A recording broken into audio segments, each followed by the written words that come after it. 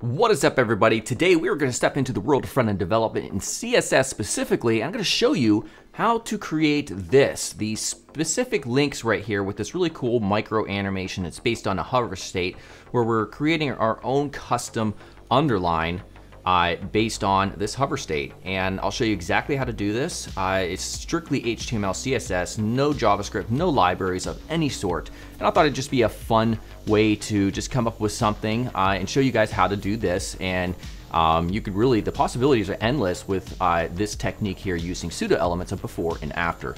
So as always, make sure to subscribe and let's get started.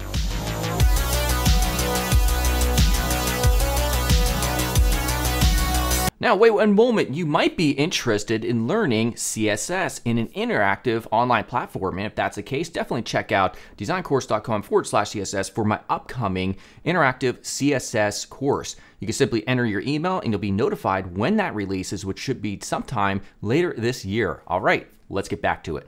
All right, so the very first thing you'll do is go over the project structure here. And this is basically the same sort of just basic HTML, pure CSS template, no library setup that I usually use. And so we have an index.html here, which is with some boilerplate, which, by the way, if you're using Visual Studio Code, you can just hit Shift and 1 to get your exclamation point, hit enter for an Emmet abbreviation, and that gets you basically to where I'm at, except I did also link the CSS file right there. And then we also have a CSS folder, and I'm using Sass for this, so I'm using the live Sass compiler as well, and I'm currently watching it, so it compiles that down to a CSS file. And of course, it's empty. And our index.html is empty as well, within the body tags at least. So let's go ahead and just create real quick markup here. So we're going to put everything inside of a container, and then also everything inside of a card, and we're going to have 3 different cards. Then we're going to have an H1. And by the way, I'm using Emmet for a quick way to write HTML. I do have a tutorial that you can search on my channel to find out about Emmet, of course. So it's about the underline, enter, there we go. And then also we're gonna have a paragraph with like lorem 15, I guess, just 15 random words. And then also we'll have our magical link. So it's gonna look like any other link, except we're gonna have take the test here. That's all our markup is for each card, and we're just gonna copy and paste that two more times. So we have a total of 3. Awesome stuff. Now what we can also do is right click, open with live server, and this will show up right here, and we'll just refer back and forth to this. All right, so the first thing we're gonna do is we're going to, in our Sass file, we're just gonna set a body element, and I'm just gonna paste this in because it's really not the purpose of the tutorial. Sending the background here to a dark desaturated blue. Font family Poppins, I already have that installed on my machine. Of course, you want to import that from Google Fonts if this were a real project. Resetting margin 0, display grid here, place content center, height 100 viewport height. All right, so these 3 lines allow us to take that container element and just center it vertically and horizontally. Next up after that, we're going to have our container, and our container is simply a margin of 0 on the top and bottom and 4em on the left and right, just to get away from the edges. We have display flex to take those 3 cards and just, that's a very quick way, the fastest way to put something in columns. And then a gap, which is the white space between them, 1 em unit. Outside of that, we're gonna have our card as well. And so our card is simply a background, and this is just white. I did have a different background color. You could just put in white for the value instead of this RGB function. We also have margin bottom of 2 em units and padding of 4 em units just to get some white space there. All right, so now let's go ahead and actually work on our link itself. So we're gonna put in our A, and so this is gonna style everything, obviously, if we're using the A selector. And we're going to put in a specific color here, and it's just a blue color that matches the current background. So now if I were to save everything right here, you'll see what everything currently looks like, and that is the old one. Oh no, this is the new one. There we go. And I, quickly transformed it to this. Okay, so continuing on, we're going to take the font size, just bump it up a little bit to 1.3 rem units. Text decoration, we're putting none because we're going to have our own custom underline. We're also going to put a margin top of 1 em units. We're going to have a display of inline-block. We are going to have a font weight of bold, a padding of 0.5 em units, and a margin left of negative 0.5 em units to offset that padding because it will push it over a little bit. All right, let's see what this looks like here. So this is the current situation. All right, and now we're also going to add, and this is going to be the first really pertinent part of this tutorial, we're going to add position relative. And whenever you're using these pseudo elements like before and after, and you're trying to do like custom graphics like we are, a real common pattern is on the parent, you put position relative, and then on the pseudo elements of before and after, you put position absolute.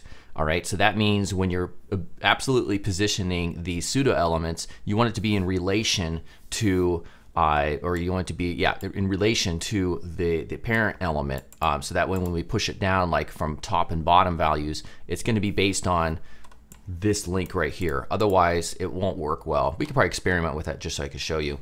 And then also we're going to add another property. Usually I use a tool. If you go to Google and type CSS Clippy, it's just a visual tool for the clip path property. And all this is just a rectangle. And all it's saying is we're going to transform this link right here so that anything that falls outside of it based on our pseudo element of before and after, it won't be seen. And I'll show you that as well. So next up, we're going to take and before and after. All right, so we want to style both of these with a few things. First, position absolute on both. We'll also have content empty on both as well. So if we do control 1, you'll see position relative on the parent. You see position absolute and content empty on the pseudo elements, which is a real common pattern for this sort of thing. Next up, we're going to have border bottom of 3 pixels solid and that blue color. So we're just going to take this and paste that right there. We're also going to have border radius of 1 em units, bottom of 0.3 em units, and that bottom, by the way, is making that line show up underneath the actual type, which is what we want. And if we save this at this point, we should see, no, not yet. In a second, we'll see the underline. We haven't specified a width yet. And we are going to have a transform element right here. We'll do that in a little bit. So then we're going to take our and before. All right, and we're going to specify a width of 1 em unit. Now at this point, we should see it. There it is, all right? Okay, and then we're gonna have a transform origin of left. Now the reason we're using that is because in a little bit, we're gonna scale these things from scale X, and we don't want it to, the transform default origin of center, because it'll scale it from the center. We want it to scale it from left, which means it'll go like this. All right, after that, we'll have our and after. And this one, I'm putting in a width of, percentage value, 82%. And I found that worked well to keep it fluid. And then we're gonna have left 1 em unit and then a transform, which we're not gonna add yet. I just wanna show what this is gonna look like here. This should look like a solid underline at this point. This is kind of like the default state. So now what we'll do is go ahead and specify a transition property, which is going to animate it when we do the hover states. So transform, that's the element we want to actually animate, 0.5 seconds. Cubic Bezier, right there, just to make the animation a little bit more interesting. All right, so now what we'll do is we're going to, on our before element, push it out of view. So what we'll do is specify transform, or actually, I'm wrong. We got to put that on the after element. We're always going to have this one in view. So this is going to be transform translate X 110%. That gets it out of view. So if I save this, we're no longer going to see that solid line. It's actually over here, and that's why if we come back over here and we get rid of the clip path, now we're going to see it off. That's what that clip path property does. Makes it so you can't see anything outside of the bounds of the actual element. All right, and now all we have to do is put in our 2 more rule sets, and that's going to be on the hyperlink, the A element. We're going to do and hover. What are we going to change? The before element.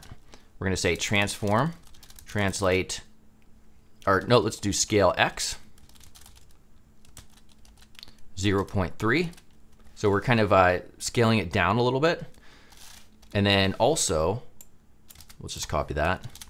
And after, we're going to do a translate X of 0. All right, let's save it and give it a shot. Look at that.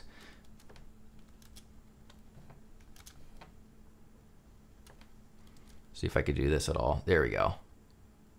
Very, very fun, cool stuff for custom links.